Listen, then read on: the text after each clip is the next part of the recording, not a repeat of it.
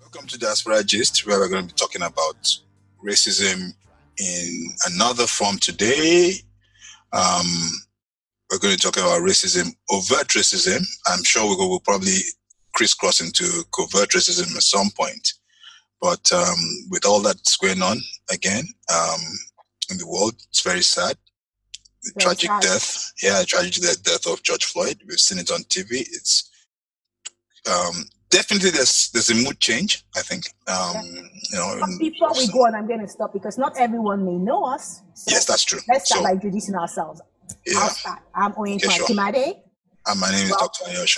Welcome to Diaspora Gist. If you're joining us for the first time, please subscribe and click the bell icon. We talk about issues that are facing our world today, and we do a lot of coaching, about workplace executive coaching and stuff like that.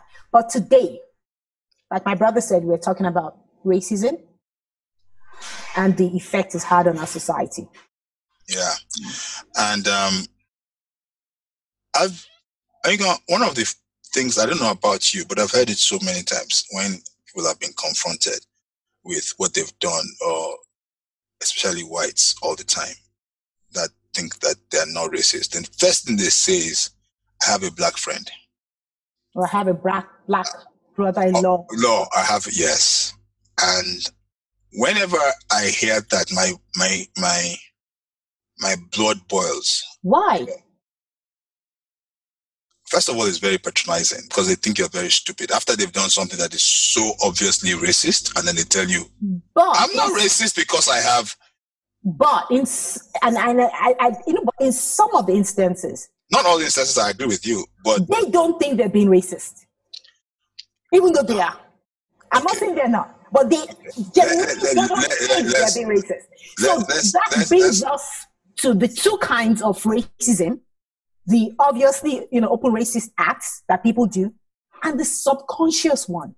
Okay. Without even knowing. I'll give you an example. A white person walks into a store.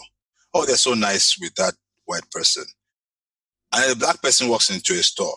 And they start to attack that person.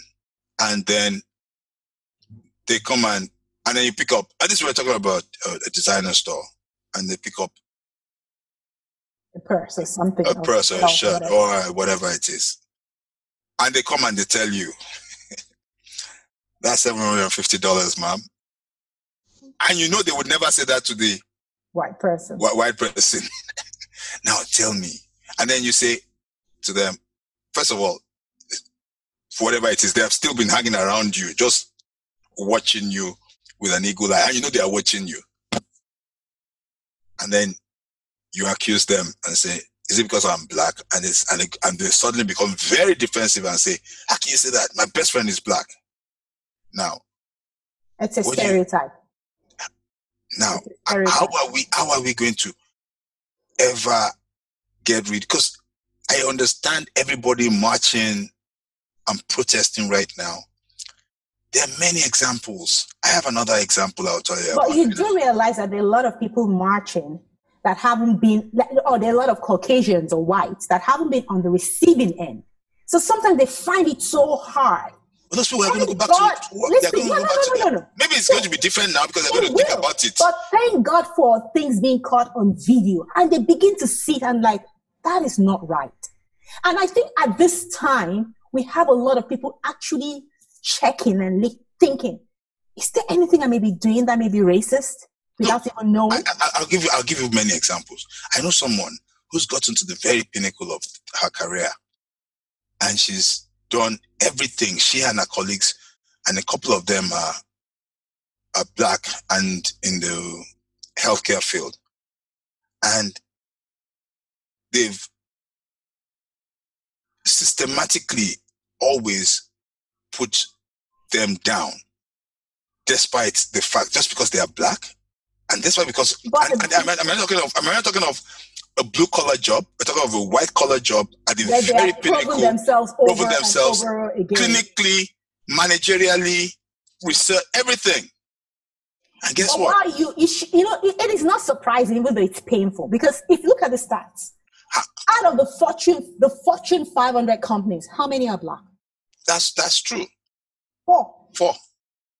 And I don't think there's any woman right now, but that's not even the topic for discussion today. Oh, there used to be a woman, one Indian woman that used to be for PepsiCo, but she's not there anymore. Yeah. And she's left now. But you look at, that's to show you that this is pervasive. Listen, absolutely. A picture that I love to see. It was here in America. There's a black little boy and a black white boy, and when I don't know if you've seen it before. Then anytime they see each other, they run into each other and they hug each other. Young, beautiful boys. They don't see color. They just see another human being. So what changes between that youthful childish innocence? Society. Exactly. Society changes. Where that subconscious racism starts. But it's incredible. You know what I don't understand is this. I hear I've had people I know very well say to me, it's okay to have black nannies, but then you're scared of them, and then you're scared of them when things happen. Or it's okay, or you take your child to private school, and you're a black parent who's doing quite well. You take your child to private school, which is predominantly white, and then while you're there, first of all, it's very funny because I when I heard this was just so funny. While you're there, they're asking you if you're the nanny. First of all, that's black. Black, so exactly. Why would you think you guys a parent? You know. And then when you confront them and tell them that's my child, and they say, oh no. They thought you are the. Some of them might say that you are the older sister. Or, for example, they say things like, and what's going through their mind is, okay, this black kid is in that school, and this is how I interpret it. This black kid is in that school, but this black kid must have been adopted by a white parent. A black person can never afford to. But you know the stereotypes. Those are racist. You might say it's covert, but I think those are overt racist behaviors. Let me. I recently listened to an interview by Dr. Anita Phillips. I hope I'm getting her name right. Right. And she explained something that made sense to a lot of people, and there were blacks, whites, diverse people during that interview. And she made a lot of us understand this, that if you look at the origin of racism, it was a form of oppression. And for you to successfully oppress someone, you want to say that that person is less than you. So for you to oppress someone, for you to, do bad things, it's not easy to do bad things to people that you like, that are like you. You want to separate and differentiate them. So they used to let people think that a black man especially was aggressive. A black man was not to be trusted, because that was the only way they could make other people be evil to them. Yeah. In fact, from what Dr. Anita Phillips said, they actually equated them to animals. Mm. That if you look at just give me 2 more, and if I can, I'll put a link to her video if I can get it, because I think people blacks need to watch this. Because if you feel somebody is less than you and you grew up in that society, and people keep reinforcing it all through your childhood, all through your adulthood, even if you don't want to be, there's some things you would do that. We grew up. Look, listen, I am African, and I don't want to bring the African thing, but we grew up with some of those where they say, "Oh, this culture is this. They're predominantly like this." So if you grew up in a place where they're like, "Oh yeah," you hear all your life, blacks, they're not to be trusted. Blacks, they're not, and you hear that all your life. What do you think you're going to do when you're? That's true. That's true. But that's true. But I also believe intentionally unlock yourself from that kind of thinking. But this is where I have a problem.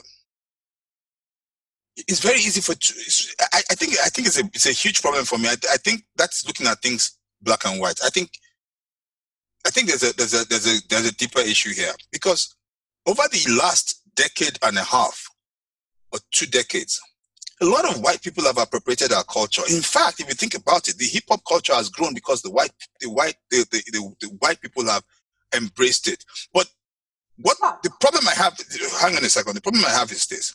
It stops right there.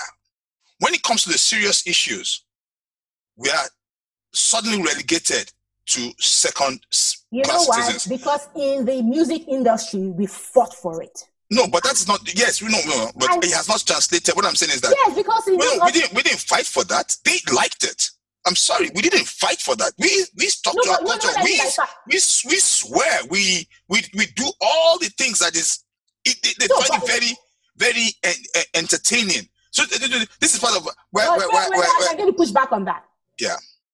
For a lot of there's a group of people that actually disliked some of the music, not all, a particular portion of the music that denigrates other Black people, because they're like, if you're denigrating yourself, if we are doing this to ourselves, that's a very minority. Like I don't think that's that. Majority of Black, yeah. No, I still think that I'm not talking about Black on Black right now. I'm talking about white.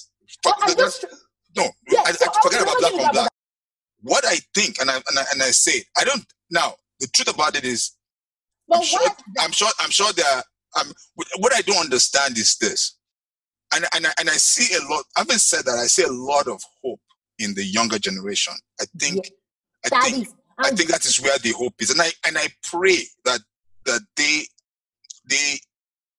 don't see, because if you see everything that is happening right now, I think racism will almost be like hopefully stamped out very soon, because the younger culture, maybe not in this generation, but in a couple of generations. But that is you know what, you just mentioned why we're still saying it, because the people that experience racism openly are still living and connected to other people that are passed it to them.